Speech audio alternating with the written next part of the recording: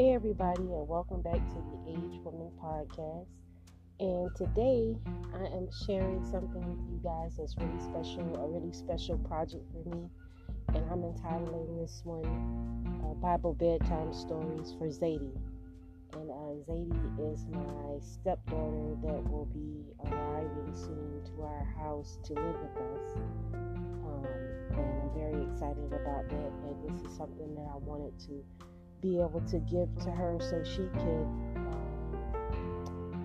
learn the Bible. I don't know if she was already taught it previously, but as a woman, it is our responsibility to explain the Bible and teach the laws of God to our children.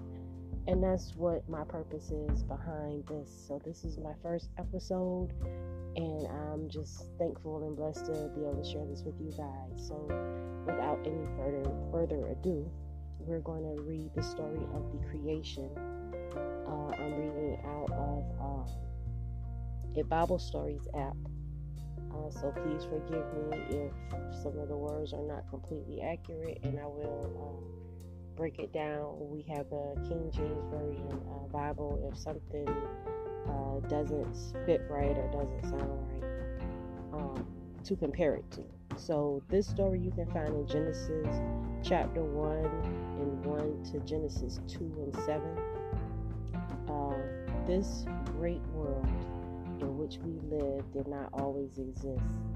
The broad expanse of the sky which smiles upon us when days are fair and frowns and weeps when days are foul did not always form an arch above the earth home. Long ago, there was no world at all.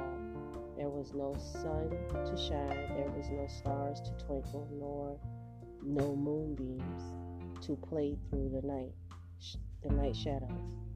But even then, there was God, for He never has been and always shall be in the same unchanging divine being. Then, way back in that long ago, at the very beginning of time, God made the world not as we see it today, for at first water covered everything, and all was darkness everywhere. With a strange, unfriendly world, this might have been, for no living creature could dwell in it. But God planned to make it beautiful so He could cause the light to shine. So He caused the light to shine. This light He called day, and the darkness He called night. And then the evening and morning of the first day of time passed by. On the second day, God made the beautiful sky and placed above the water covered earth clouds to carry the sky's moisture. He called the sky heaven, and on the third day, He caused the waters to flow to get together in wide, deep places, and He called them seas. Dry land then rose up, and He called earth. And this He called earth.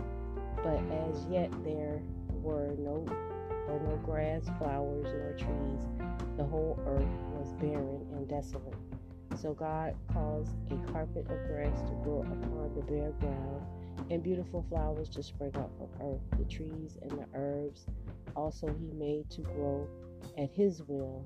When God beheld all these things, He saw that they were good. On the fourth day appeared the great lights which we see in the sky, the sun and the moon and the stars. These He made to divide the day from night. After these things were made, God began to create living creatures.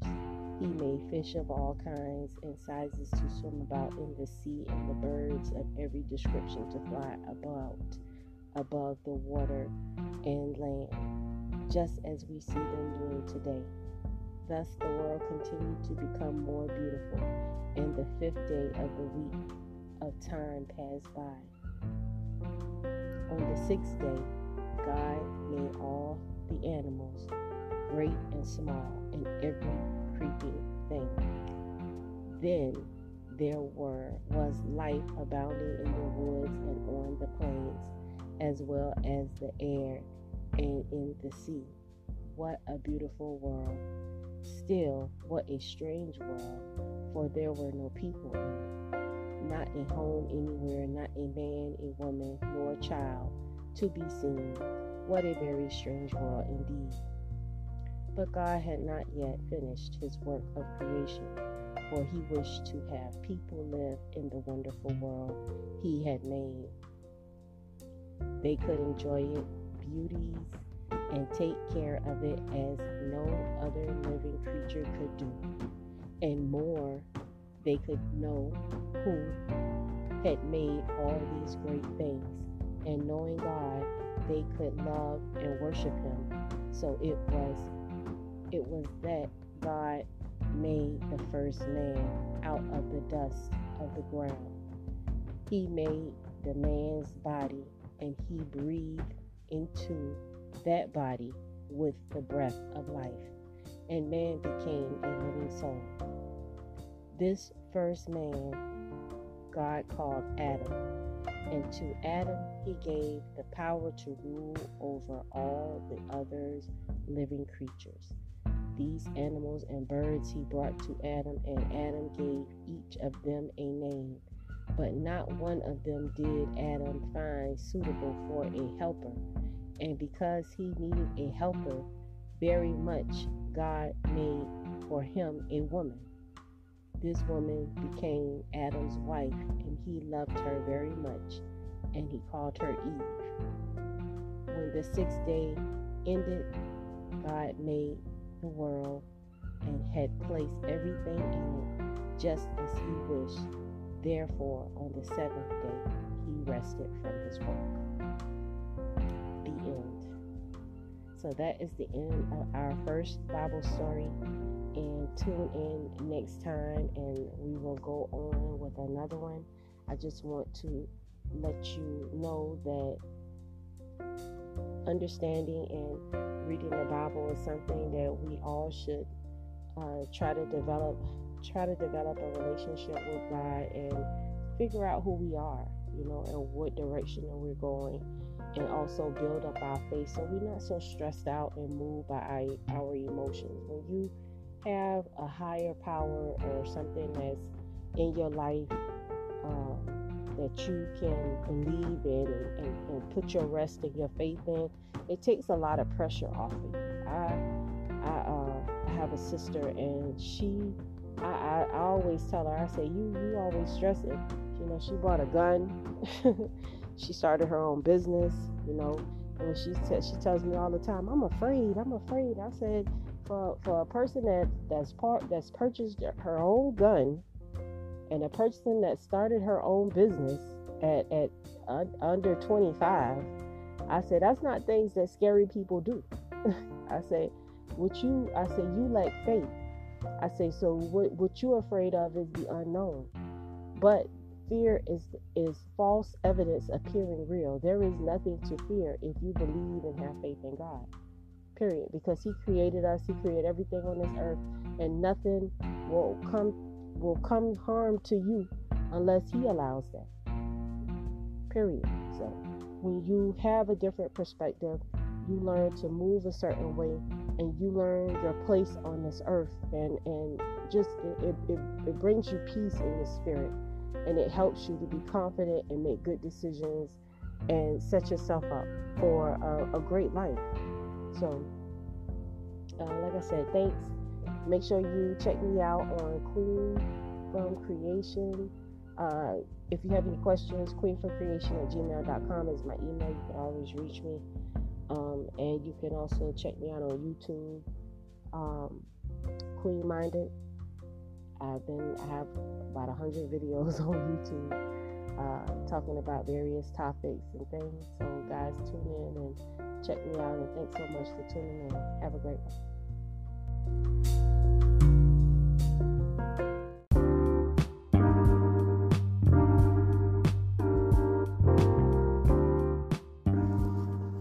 Hey Zadie, this is part 2 of your bedtime story.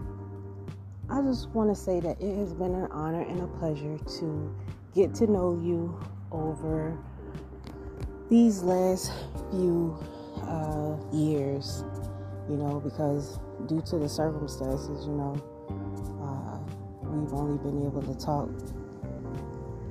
every now and then. So, I'm not happy about the situation that I currently see you in. I feel like they could be doing better with you than what they're doing. I mean, you're a beautiful little young lady, and you have a lot of potential. And I know that you've had a very hard life, and I know it's going to be hard in the future for you to trust people, right? And it's okay that you don't trust people in the beginning, but you also need to learn who to trust and who not to trust. And when you can't always believe everything that you hear. You have to learn to have a discernment about people and learn to judge people based on their character and who they present themselves to you, who they are. We have to give people the benefit of the doubt and not be judgmental. But we also have to understand our place in this world and how people's perception and how they perceive you is going to determine how far you're able to go in this world. I know you think that this is an illusion. It's not real. We all fall into some category in life, and regardless to what category in life you decide to fall into, know that you have to learn to trust people and judge them on how they treat you. You cannot allow yourself to be manipulated by people's words, because the mouth will say anything and actions speak louder than words. People show you who they are, and you have to be able to discern the good people from the bad people, And you, like I said, I'm not happy with how you're growing. I feel like if you were here with us, you should have been here with us a long time ago. But I feel like I would have you cooking by now, and you would have a lot more happiness than what you currently have from what we see. But we are not going to give up on you. We still hanging in there. And when the time is right, it's going to be all good. And, just know that we love you, and we are going to be here fighting for you till the end. And nothing that they can do is going to ever change that. So I just want you to know that, you don't have to love me, because I know I'm not your mom or anything, but, I love you. And it ain't nothing that you could do that's going to change that. So, I fucks with you until you don't fuck. You going to have to not fuck with me, because I'm always fucks with you. That's just part of the package deal, because I love your father. Because I love your father, you just get an automatic pass to my heart to a certain extent. I ain't going to be your sucker now, but I will love you to the best of my ability, So, I know it's only going to be a matter of time before we together and we can kick it and chill. Sit out here on the porch and catch up. And, I look forward to that day. And I will come back and say something else another time. But I just wanted to let you know I was thinking about you. And I do love you. And I can't wait for you to be here with us. It's going to be great. Shalom.